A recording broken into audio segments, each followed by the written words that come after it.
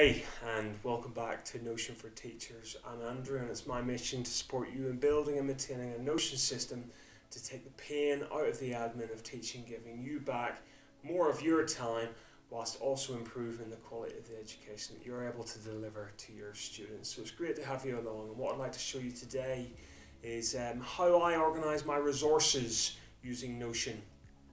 For a very, very long time, while I was teaching, I was on Twitter or speaking to other teachers, and they would be telling me that here's this great resource that I have for teaching, I don't know, inequalities, for example. I'm a maths teacher teaching inequalities, but it applies to any subject and topic. And I'd be thinking, that's great, that's really, really great. I could now go sit there and create however many folders for all the different topics I'm going to be teaching. I could file that resource in there. And then what I'd need to do is I'd need to remember that when I come up to teach inequalities, for example, I'd need to remember to go back into that folder and pull out that resource. Which by that stage, well, I've lost any context or any sort of any of the information around it, which was kind of supporting why that particular teacher thought it was worth recommending that resource, or why I'd seen it on Twitter and thought, that looks like a great resource for teaching that particular topic. So I had this issue where resources became titles in a folder in my computer, and I'd lost the visibility of what that resource actually looked like, and what does that resource, why is that resource going to be suitable for like year 9 as opposed to year 11, for example.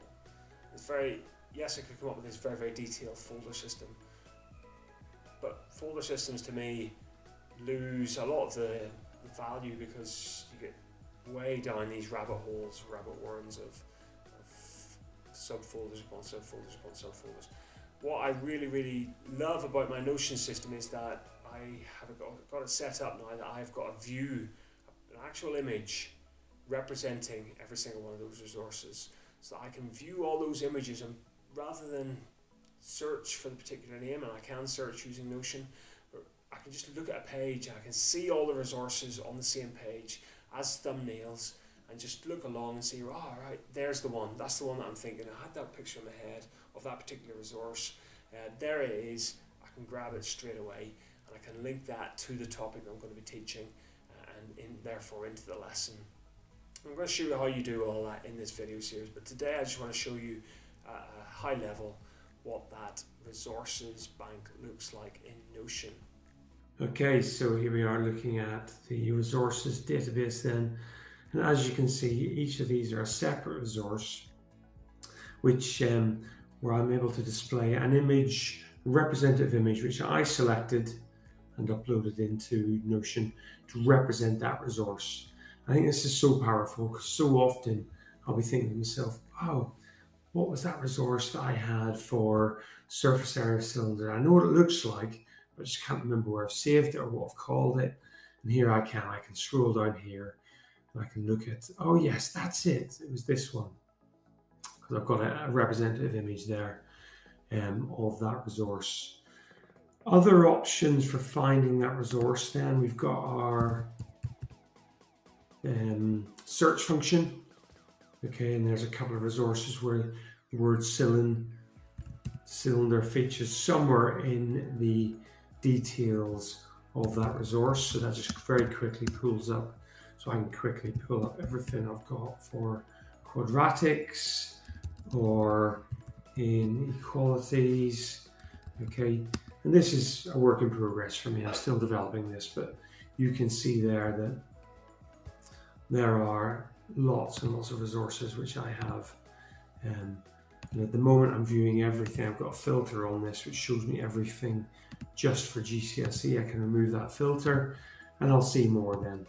So if I now search for quadratics, there's a few more resources in there because some of them are very specifically optimized for A level, which is why there'll be a few more displaying now. So just switching across to the default view then, this is maybe where I would more likely be to enter my different options. So if I create a new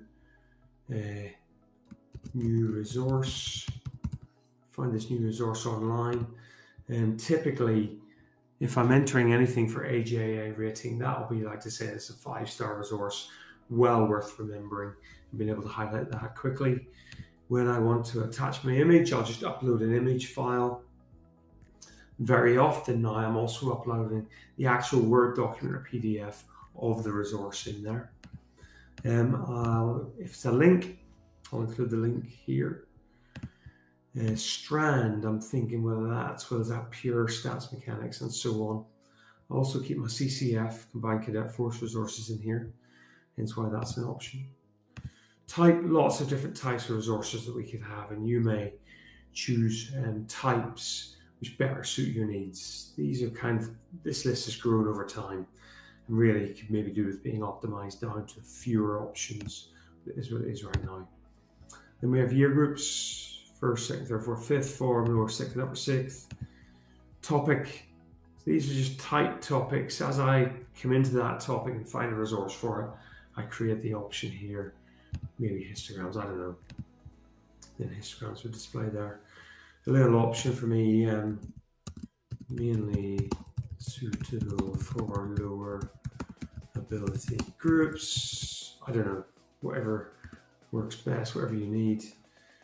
And here, this is a reference to my topics database, different database with all the topics listed.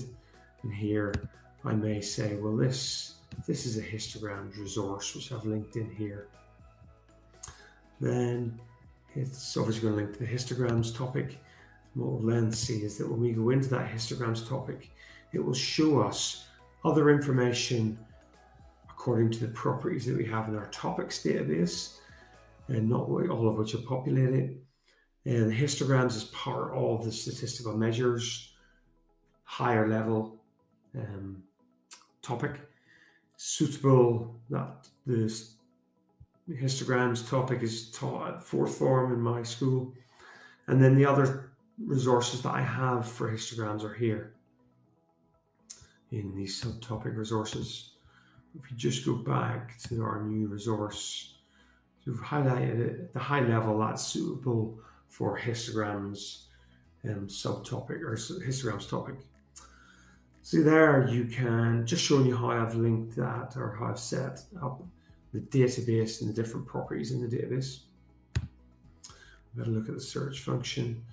One thing I would like to show you is how I then have a view of this database in my lesson planning database. So here we have it in the lesson planning database, right? And if I'm preparing lessons for fourth form, as I was today, there is all the lessons I'm going to teach the fourth form. I'm getting better at populating my subtopic, my schema work topic, and my subtopics. I'm selecting my resources to suit the subtopic that I'm teaching that day. And then what I have on display at the bottom of that table is the resources that are suitable for GCSE. So I can then, if I'm looking for something to use to teach fourth form, I can come down here, find a resource which I maybe remember, cuboid volumes, nice little task there. I can come down, find that resource, and suitably populate it up in the lesson planning dashboard, which is actually the dashboard that I then use on a day-to-day basis with each of the classes.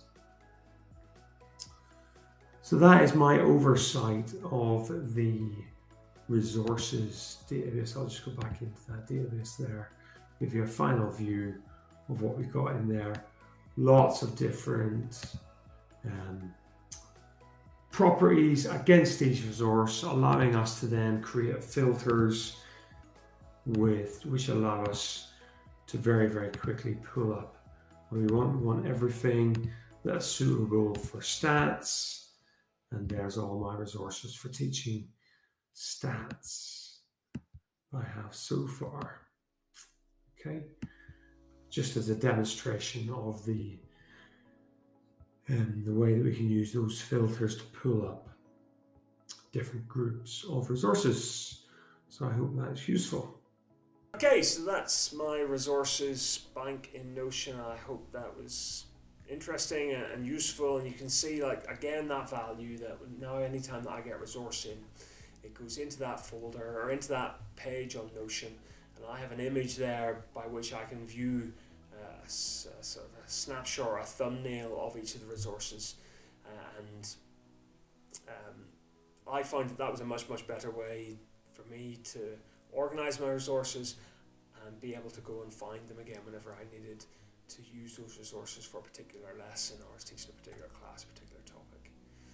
I hope that's been super useful. You've been watching Notion for Teachers. I'm Andrew. Hit subscribe and the bell icon, and you'll be sure not to miss any of my future videos, which are dropping at least once a week. Thanks a lot for watching. Please reply to me in the comments if you've got any questions about what I've done there. It'd be great to open up dialogue, and it'd be great to speak to you again soon. Thanks a lot for watching.